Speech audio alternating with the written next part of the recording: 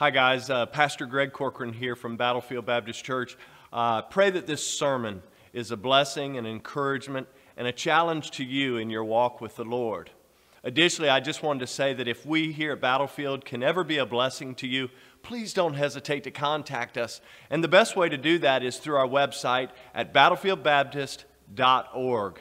Again, I pray this sermon blesses you, encourages you, and that you'll fall more in love with God, more in love with His Word, and more in love with people. Ooh, thank you, Tez. Thank you for singing. What a great reminder that God is still God and He's still good each and every day, amen? And He does the fighting for us. That was the great reminder from Gabriel's challenge yesterday. That Joshua, when he faces this man, he sees a man with the sword, and he says, "Are you for us or are you against us?" I'm God. Who are you for, essentially? And Joshua was reminded that God was the one that would take care of Jericho, not him. And great challenge yesterday, men, that if we'll just live a little bit more like that, God will take care of our battles if we'll just trust in Him. But it's good to be in the Lord's house. I do want to do this, and man, it is so good to see you this morning. And if you're visiting with us, and I failed to do this earlier, if you're visiting with us for the first time or the first time in a while, our dearly beloved from Roanoke, Virginia over here, good to see you today. And bless your heart, we've had our times, water fights and all, and we had some great times back in the day. I don't know what happened. All my hair has gone away and it's turned white, but here we are. And then also my friends from Rhode Island. And I really mean that. I really enjoyed getting to spend some time with you men yesterday. I know there were a couple others, Ernie, your other son.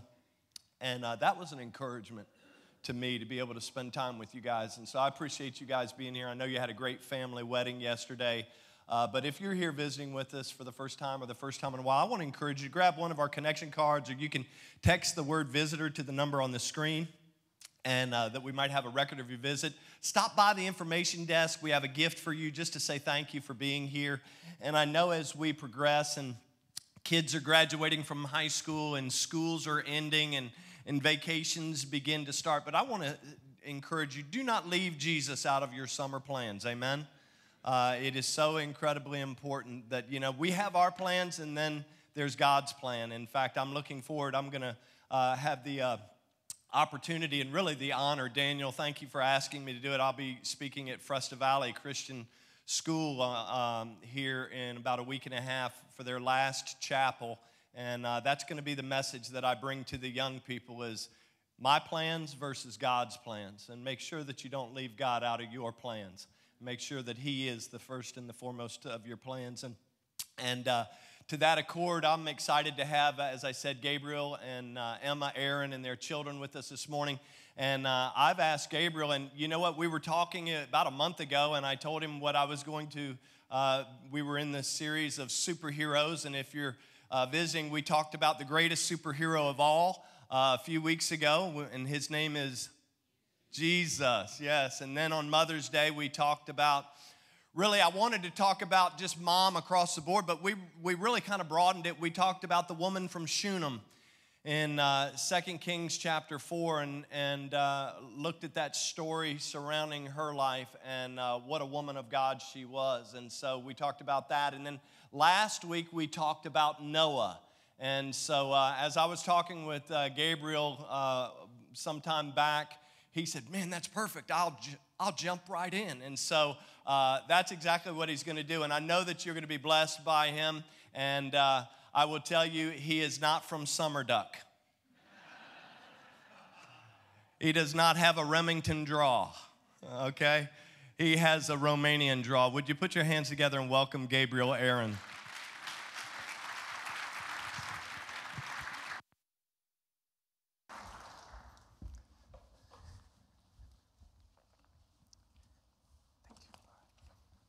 Good morning. I'll be honest with you, I have no idea what that meant.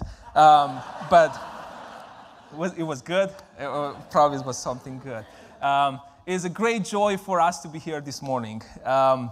Ever since I met with Pastor Greg, I believe it was last summer, we talked a little bit, and I saw in him a special passion for the gospel and for the proclamation of the gospel. And we were hoping to one day be able to come and meet you guys as well. We know that you guys sharpen each other, and we are hoping that we will see a community here that is passionate for the gospel as well. And it's amazing to be here. So it's a great honor to preach, to open the word for all of us this morning, see what the Lord has prepared for us. But we are especially honored to know that although we are here for the first time, we can unite together in worship on the grounds that what Christ has done for us on Golgotha. Isn't that amazing? It may seem like a small thing that we are here for the first time, we see most of you for the first time, and yet we can call each other brothers and sisters in Christ. It's not a small thing. It's the grace of God, and we must acknowledge it. As Pastor Greg said, my name is Gabriel. I'm here together with my family. We come from Henrico, Virginia, right near Richmond. I am the family ministry pastor at Goodwill Baptist Church there. But for the past several months, the Lord has been compelling us to pursue going to Romania as missionaries and church planters. And this is in fact the reason why we are here this morning. We wanted to share more about our ministry, and we had that opportunity to share during the Sunday school time.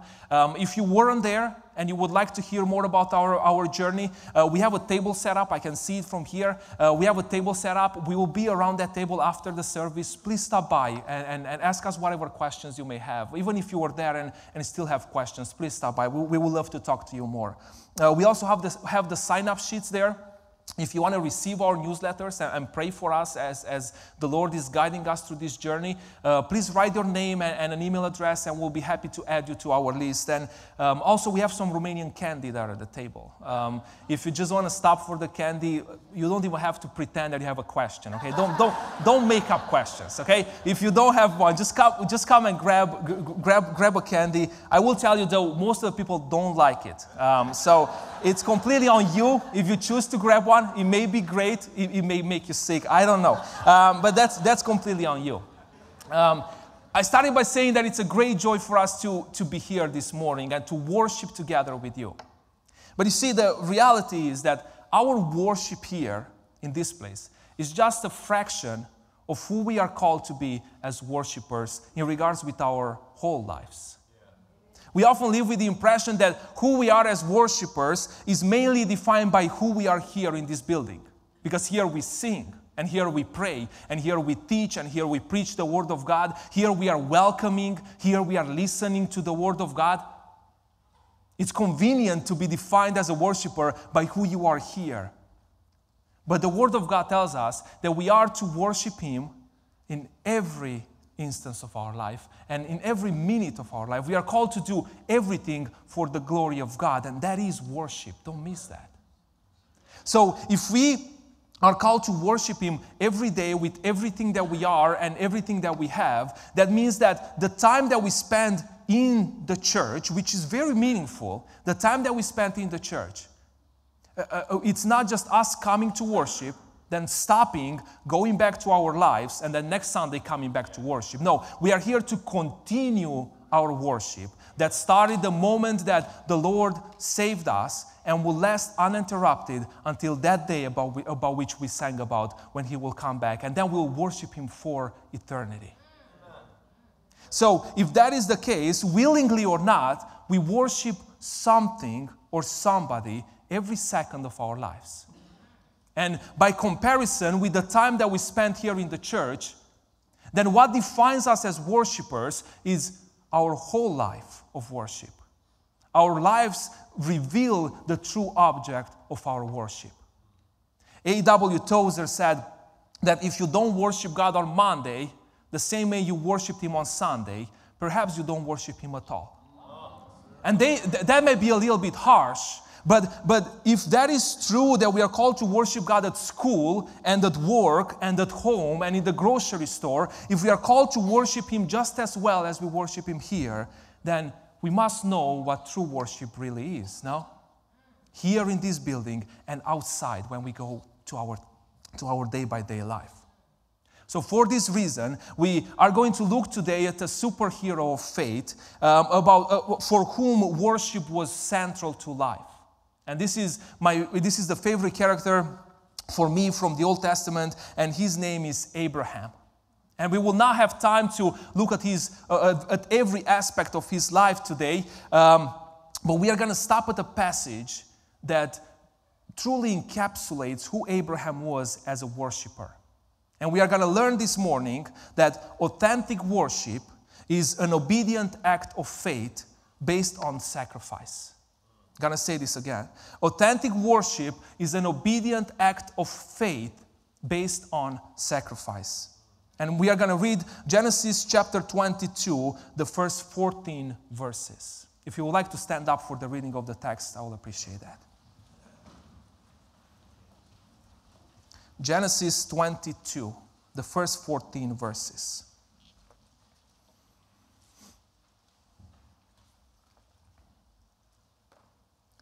And it came to pass after these things that God did tempt Abraham and said unto him, Abraham. And he said, Behold, here I am. And he said, Take now thy son, thine only son Isaac, whom thou lovest, and get thee into the land of Moriah, and offer him there for a burnt offering upon one of the mountains which I will tell thee of. And Abraham rose up early in the morning, and saddled his ass, and took 2 of his young men with him, and Isaac his son, and clave the wood for the burnt offering, and rose up, and went unto the place of which God had told him. Then on the 3rd day, Abraham lifted up his eyes, and saw the place afar off. And Abraham said unto his young man, Abide ye here with the ass, and I and the lad will go yonder, and worship, and come back to you. And Abraham took the wood for the burnt offering, and laid it upon Isaac his son. And he took the fire in his hand and a knife, and they went both of them together. And Isaac spake unto Abraham his father, and said, My father. And he said, Here I am, son. And he said, Behold the fire and the wood, but where is the lamb for a burnt offering? And Abraham said, My son, God will provide himself a lamb for a burnt offering. So they went both of them together. And they came to the place which God had told him of, and Abraham built an altar there, and laid the wood in order, and bound Isaac his son, and laid him on the altar upon the wood. And Abraham stretched forth his hand, and took the knife to slay his son. And the angel of the Lord called unto him out of heaven, and said, Abraham, Abraham. And he said, Here I am. And he said, Lay not thine hand upon the lad, neither do thou anything unto him, for now I know that thou fearest God, seeing that hast not withheld thy son, thine only son, from me. And Abraham lifted up his eyes, and looked, and behold, behind him a ram caught in a thicket by his horns.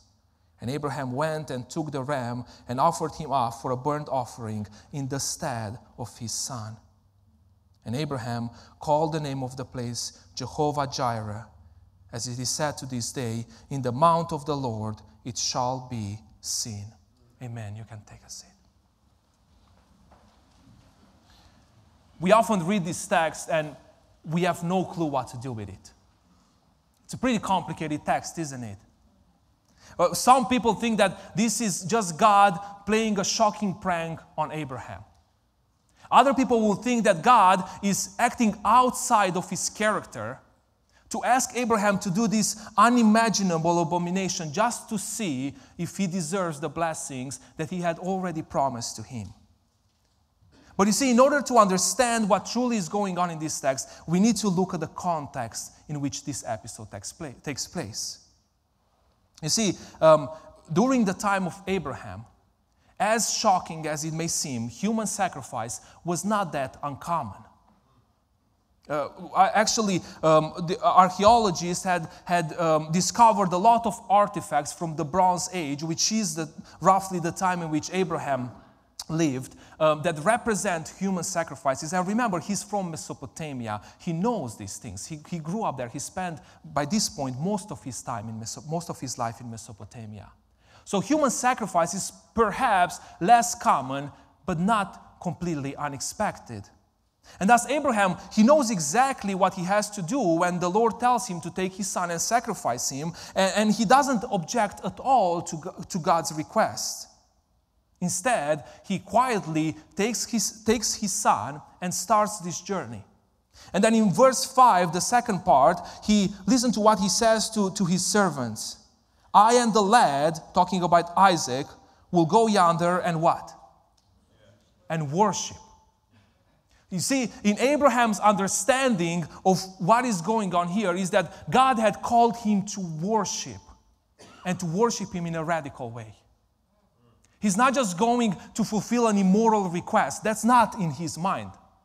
He thinks he's going to worship God. And I will claim that this is actually a lesson about authentic worship. Yes, it is about obedience. It is about faith. It is about Jesus. We will see all these things. But in all of those, in the context of worship, Abraham is worshiping God in this episode. So if this is a lesson about authentic worship, then we must ask some questions this morning. What does my life of worship look like, looking at our superhero of faith? What can we learn from Abraham's worship? What even it means to worship God, and what does authentic worship even look like?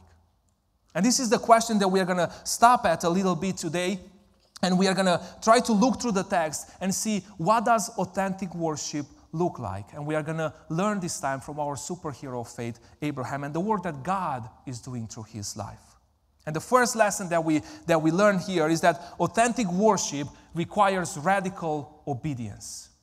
Authentic worship requires radical obedience. Abraham was called by God when he was on his way out of Mesopotamia, and God called him to become a follower of him, and Abraham becomes a follower of God, obedient in everything that God asks him to do. We arrive at the famous passage in Genesis chapter 12, and we see there God asking Abraham to give up his very identity. We see that God is asking him to give up his country, to give up his family, and give up his inheritance. That is his whole identity. And he says that if he will give up his identity for God, for the sake of God, God will give him a whole new identity. See the name change from Abram to Abraham. And Abraham does so without complaint because he trusts God in obedience. When God tells him, Abraham, get up and go there, Abraham goes there. And when God tells him, Abraham, get up and come here, Abraham comes here. And if renouncing on his whole identity was not already radical enough, we arrive at this chapter and we see God asking even more of Abraham to renounce on the thing that he loves the most, on his son Isaac, for the sake of God. This is a radical request. It requires radical obedience. And Abraham does not disappoint. See, it is fascinating to me how Abraham doesn't complain at all about this. Because we know from other passages that Abraham can be a very opinionated man. If you remember in Genesis chapter 18, God comes to Abraham and he stops by and he tells him, hey, I'm on my way to go and destroy Sodom and Gomorrah. But the thing is, in Sodom, Abraham had family. Lot was there with his family. And he estimates, okay, there perhaps are about 50 people by now. And then he says, God, wait. Don't go yet. What if there are 50 righteous people in Sodom? Are you still going to destroy it? And God says, no, I'm not going to destroy it then. And then Genesis 18 says that Abraham thought a little bit more and he was like, maybe five of them are missing. Maybe they are traveling. It seems like we all have that relative, that extended family. They always travel. You work hard, and then you have it in your calendar 6 months until the vacation, and that relative of yours, you always post pictures about nice travels that they take. Abraham seems to have those relatives. So he's thinking, maybe these 5 are traveling. So he tells God, what if there are only 45? And God says, if there are 45 people, with righteous people there, I'm not going to destroy Sodom. And then Abraham thinks more and he says, what if there are 40? What if there are 30? What if there are 20? What if there are 10?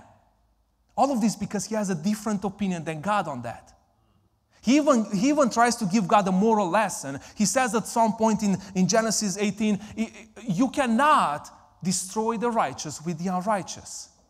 He's teaching God what will be moral of his nature to do.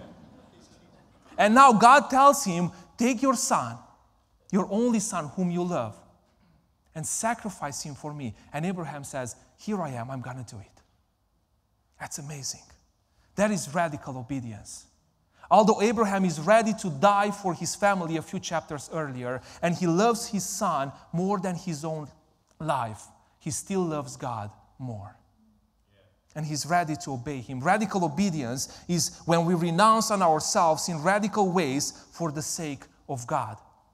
It is not only when we think, okay, I'm gonna put God in front of my job, so I'm gonna refuse to work on Sundays. That's great. Or I'm gonna put God in front of my school. I'm gonna refuse to do homework on Sunday. That's you probably you were just using that as an argument not to do homework. But still, but we often have these areas. I'm gonna put God before this area. But you see, radical obedience is more than that. It's when we put God before our whole existence. When we are ready to destroy the things that we love most in our lives. When we are ready to give up our very lives for the sake of God. When we are ready to scatter the dreams that we have been investing many years into, just for the sake of God. When we are ready to put on the altar the things that we are most proud of, and the things that make us most happy in this life, and burn them to ashes for the sake of God. Because this is the very type of sacrifice that God asked from Abraham. Authentic worship requires radical obedience. And when I read this text, I cannot help but wonder, is there anything radical in the way I worship God every day? How far am I ready to go with God on this? When will be that time when I will tell God, you know what, I don't think so. Is that when He will ask me for my family? Is that when He will ask me for my job? When He will ask me for my money, for my car, for my own pride? When will I say, no, that's too much, I cannot do that? When will you say no to God? How far are you ready to go? And how radically are you ready to obey God and worship Him? Because if there is nothing radical in the way we worship God every day, brothers and sisters, this text is bad news to us. Because this is the very kind of worship that God expects from us every day.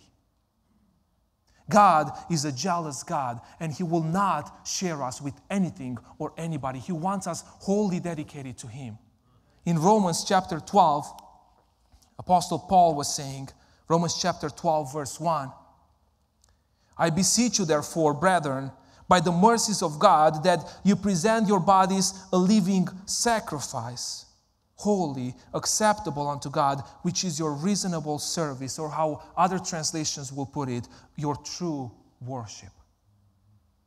Brothers and sisters, if you want to seek authentic worship, then offer yourself to God every day. Start your day by thinking, God, I am here. Here I am. What do you want me to do today? How do you want me to worship you today? Because that is the worship that God expects from us. The second thing that we are gonna look at today is that authentic worship is based upon covenantal faith. Authentic worship is based upon covenantal faith. We look at our character, our superhero this morning, and we look at his obedience, we look at his strength, and we think, I wish I was like Abraham. I can't. He's Abraham, I am I. Okay, there is a huge difference between us. But I will argue this morning that Abraham is not so special in himself. Although we call him a superhero, he is not a superhuman. He doesn't have some superpowers that you and I don't have today. He doesn't. I mean, just think for a second what kind of a husband Abraham was. When he felt like he was in danger, he put his wife in danger by claiming that she was his sister and not his wife. And he did it twice. Even in this episode, we see Abraham taking Isaac, his son, and taking him to sacrifice him, and he tells nothing to his wife. Perhaps none of us will do that to our wives. We know that husbands and fathers and even grandparents will know that taking a decision regarding the kids without first consulting our wives, it's a big no-no. No? It is. But I'm not even talking here about a 3-day trip. Abraham takes a 3-day trip with Isaac. And he's not expecting that it's going to be a very nice trip. And yet he doesn't tell anything to his wife. Perhaps neither of us will do that to our spouses. Some of us out of respect, maybe others out of fear of trouble, but none of us probably will do that. Abraham was a man just like us, with the same weaknesses and with the same temptations that sin has brought in each one of us. So then we need to raise the question, what made Abraham so strong? Why do we look at him today and we think he's a superhero of faith? And even the New Testament calls him a hero of faith. What's going on in Abraham's life? And I will claim that the answer to this question is that he had a better approach to life than most of us have today. You see, Abraham's success did not have to do with his own value, but it had to do with him understanding the value of God. He understood the value of God. Isaac was not only Abraham's only son, but he was also the agent of God's promise to Abraham. Remember that promise that Abraham gave up his whole identity for. So it seems like Abraham, by losing his son, he will not only use his only son, but he will also, only legitimate son, I will say, but he will also lose the promise of God that he built his whole life upon now. But Abraham doesn't see things that way. There is something very strange in the way Abraham approaches this episode. You see, it seems like Abraham didn't expect that God will stop him for sacrificing Isaac. But then at the same time, he tells his servants in verse 5 that him and Isaac will come back. So then at the same time, he expects that he will come back with Isaac. How is that possible? What's going on in Abraham's mind? Is he under so much stress that he's kind of losing it? It's either or the other. That would be the natural way of looking at it, no? But then if we go to the book of Hebrews, in Hebrews chapter 11, we find out what's going on in Abraham's mind through this journey. Hebrews chapter 11, verses 17 through 19. By faith, Abraham, when he was tried, offered up Isaac, and he that had received the promise offered up his only begotten son, of whom it was said that in Isaac shall thy seed be called. Accounting that God, pay attention now, accounting that God was able to raise him up even from the dead, from whence also he received him in a figure. You see, according to the author of Hebrews, Abraham was going to sacrifice his son, and he thought that he was going to sacrifice him, but at the same time, he knows for sure, he's certain that he will come back with Isaac, even if that will mean that Isaac will be resurrected. And he was right. Before he saw any resurrection, before he heard anything about the Messiah that will come and bring salvation and assure us of our resurrection, before he heard anything about these things, he believed in God because he believed in the promises of God. This is covenantal faith. Abraham had faith that once God made a covenant with him, there is no way that he will pull out. Yeah. Abraham had faith that once God made a promise to him, he promised that he will bless him immensely in Abraham. There was no way that God will change his mind. Even if that will mean that God will do something completely unexpected, completely unheard of. Because God doesn't change. Because God is faithful. Because God cannot deny himself. That is covenantal faith. To look at who God is and he who revealed himself to be in his word. And to trust that he is what he said he is. And he will do what he said he will do. Abraham's worship was based upon covenantal faith. God had promised through his covenant, and no matter how unlikely that seemed at this time, no matter how unlikely that seemed, he had faith that God will come true. This is the faith that God expects from all of us. Regardless of how unlikely it may seem today, that God is in control of your life or in control of your circumstances, have faith in God. Because he promised that he's going to lead you in every step. And he promised that he is sovereign over your life. Regardless of how hard your life may seem at this very moment in time, have faith in God because he promised that he will take away your burden. Regardless of how far away God may seem from you this very day, or maybe other times, regardless of how lonely you may feel, have faith in God because he promised that he will be with us to the end of the days. Have faith in God. Have faith that once he made a covenant with you, he will keep it. And all his promises will stand forever. And we will live waiting for that day when his last promise will fulfill, that he will come back to take us with him. Have faith in God. Only when our lives are marked by covenantal faith in God, only then we'll be able to worship him in every circumstance of our lives. That's the key to worshiping God, even when things go wrong. Have faith in him. Do you have faith in God based on his promises? Do you have faith in God based on his word? I pray that you do. The third thing that we are going to look at, the last thing, authentic worship is centered on sacrifice. Authentic worship is centered on sacrifice. When we think of worship, often we think of something that we will receive by worshiping. We are recharged. We receive some power. And to some extent, that is correct. But more important than that, more important than us receiving something through worshiping God, is the sacrifice that makes worship possible. I will claim that worship, after the fall, beginning with the fall, worship has always been centered on sacrifice. Worship has always been centered on sacrifice. We're going to leave a little bit the realm of Christianity, and we are going to look a little bit of the religions, or the world religions around us. And if you look at most of them, you will see that they have some sort of sacrifice at their center. And although, sadly, those sacrifices are wrongly oriented towards non-existent gods, there is an important proof that by design, humans have this in their conscience, that a sacrifice will be needed to receive the grace of God after the fall. That's interesting.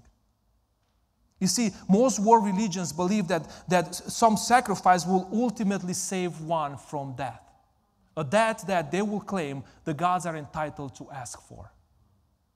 Now we come back to Christianity, and we look through the Old Testament, and we see sacrifice all over the place. After the fall, we see sacrifice. After the flood, we see sacrifice. After the promise made to Abraham, we see sacrifice. After the Exodus, we see sacrifice. After the giving of the law, we see sacrifice. After the conquering of Canaan, we see sacrifice. At every single major moral reform, every single major feast, every single major transition through the history of Israel, we see sacrifice. Sacrifice is at the center of worship through the Old Testament. And I will claim this morning that sacrifice is at the center of worship in the New Testament as well. And I will explain that. See, we often think that God simply changed his mind in regards with Isaac.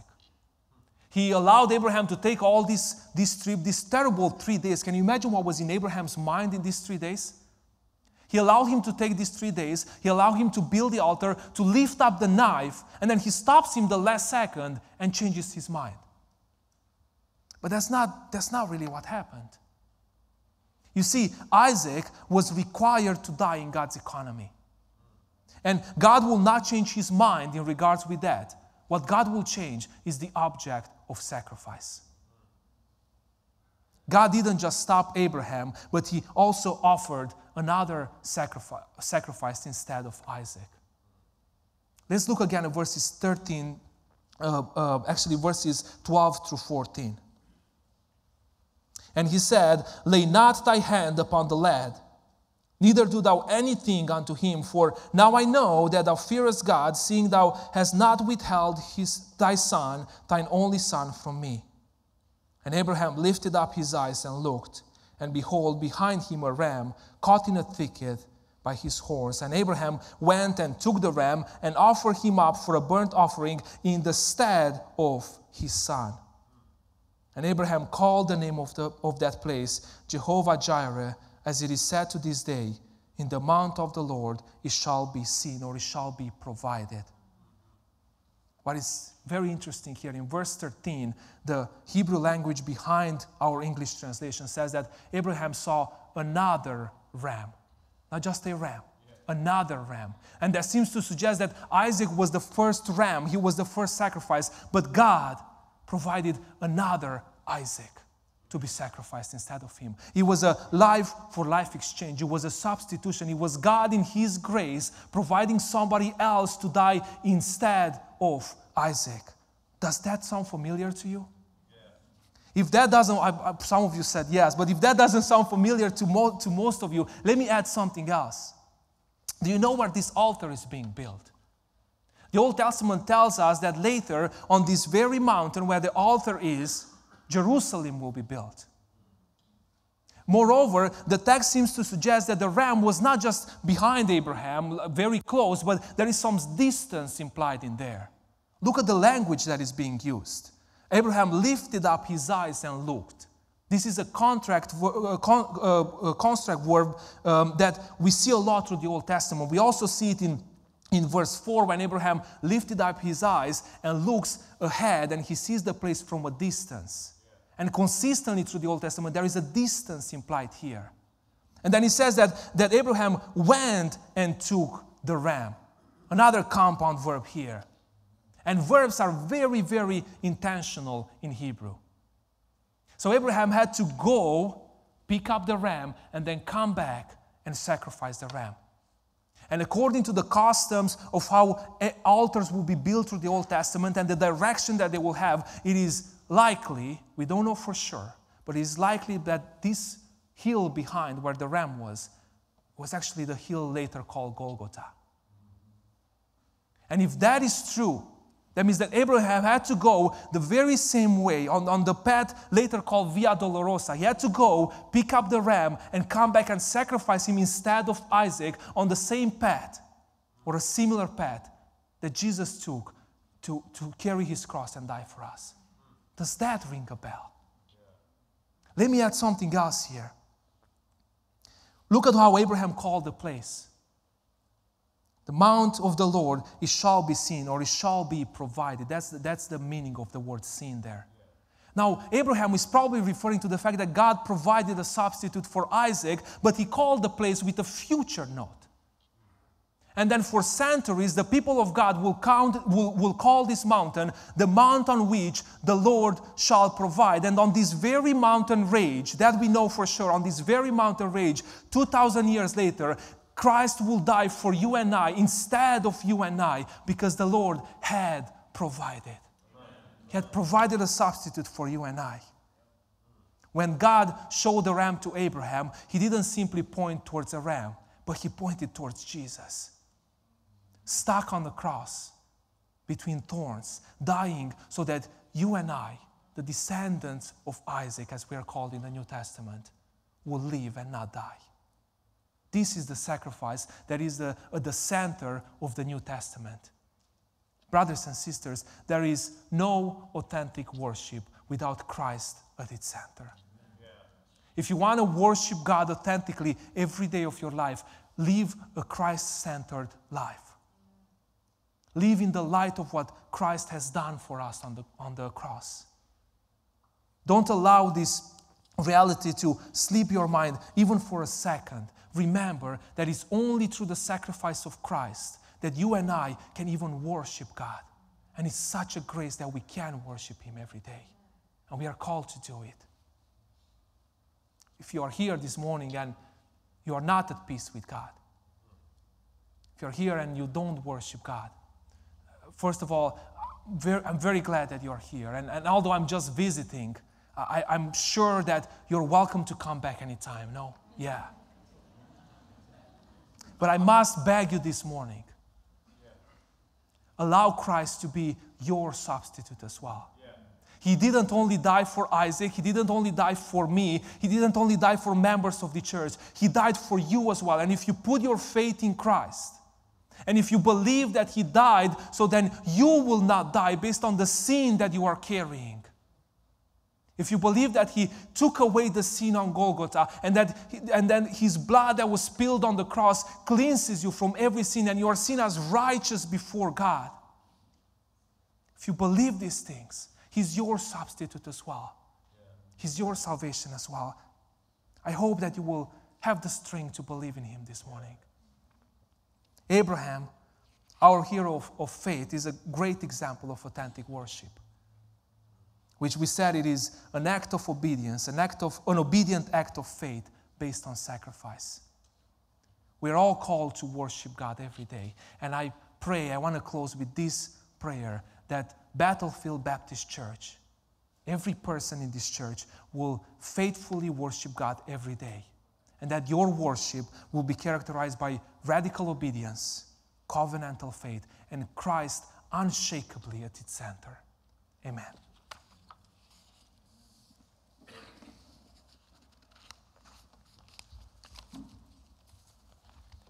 Yeah, praise Him. You can come on.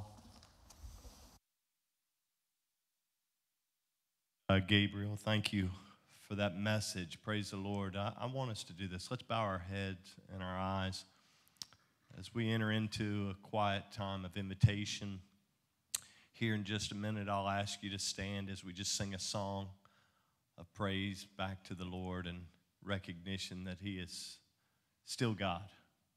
He's worthy of our authentic worship. And what a wonderful reminder from Scripture today of this from one of God's really chosen vessels that God used so long ago, and the illustration in the text still speaks to our hearts and our lives today. Maybe you're here, as Gabriel mentioned, maybe you're sitting there and you're like struggling with this. You're looking for peace. Maybe you've looked for peace. You've sought peace in so many different directions. You've been looking for love in so many directions, hoping for happiness and hoping for joy, only to be left wanting. Can I tell you, Jesus is all that you need. As He said, if you've never trusted Christ as your Savior, He has provided the sacrifice in our place so that you might not only be forgiven of your sin, but that we could know, based on that faith, that we would have a home in heaven. You say, Pastor, would you just pray for me? Would you pray for me this morning? I've never trusted Christ, but I'm asking you to pray for me, that I would have that strength that Gabriel mentioned, that I would call out upon the name of the Lord by faith today, and that I would ask Him to come into my life and to begin to change me from the inside out. Would you just look at me and say, Pastor, pray for me this morning? That's all I'm asking. I see you. Bless your heart. Someone else, say, pray for me that I would have strength today, that I would take that step of faith. Just catch my attention, please.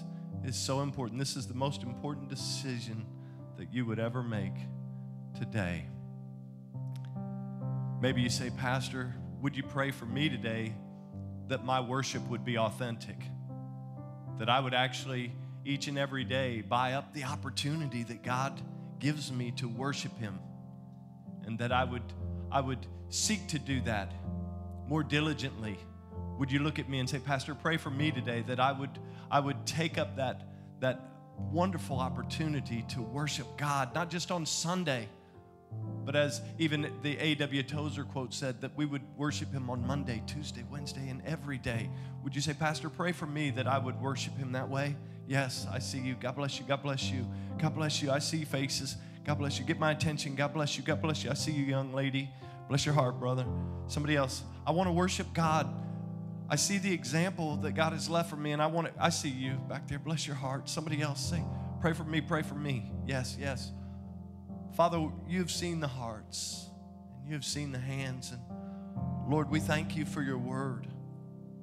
we know that it's your word and the wooing of the Holy Spirit that changes lives. And so, Lord, we're thankful that your word has been declared today.